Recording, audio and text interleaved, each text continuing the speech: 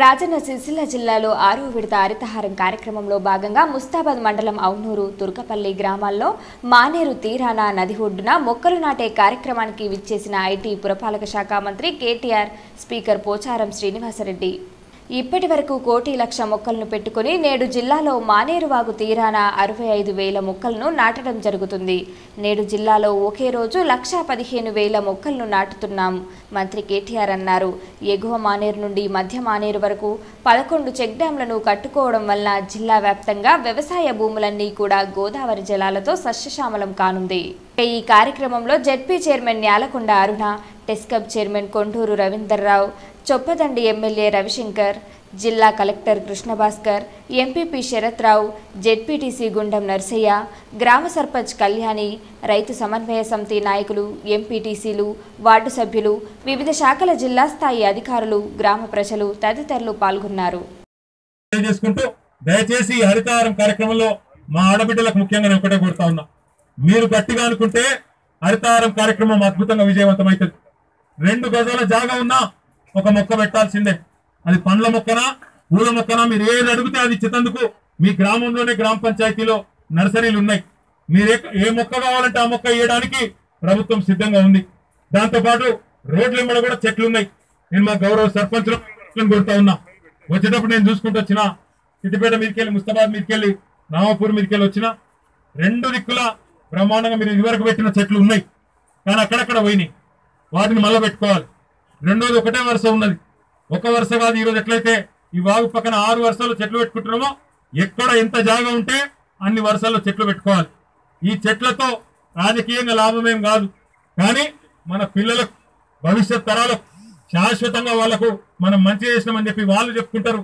భవిష్యత్తులో ఒక 30-40 ఏళ్లకు మా వాళ్ళు తెలివైన వాళ్ళు, బుద్ధిమంతులు మా కోసం మంచి పని చేసిపోయిందని చెప్పి మనం యాద్ చేసుకునే పరిస్థితి ఉంటుంది. కాబట్టి దయచేసి నేను మిమ్మల్ని కోరేది, ఇంటింటికి ఒక్కొక్క మనిషి ఖచ్చితంగా నేను ముఖ్యమంత్రి గారు చెప్పినట్టు ఒక్కొక్క కుటుంబం 6 మొక్కలు పెట్టే దిశగా ప్రయత్నం చేయాలి.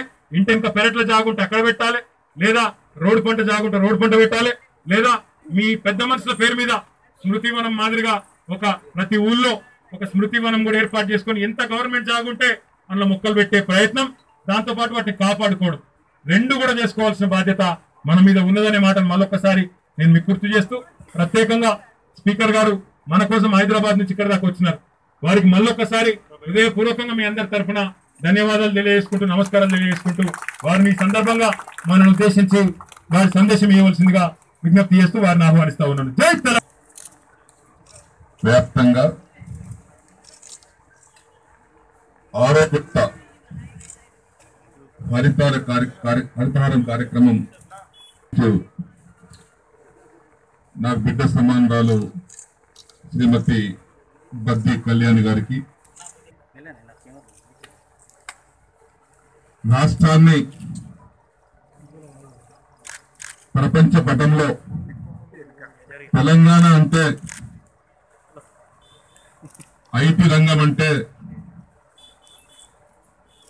పరిశ్రమ రంగం అంటే కేటీఆర్ఏ అని ప్రపంచవ్యాప్తంగా వ్యాపింపజేసినటువంటి మనందరికీ ఆత్మీయులు, ఈ నియోజకవర్గ అభివృద్ధి దాత గోరా గారికి,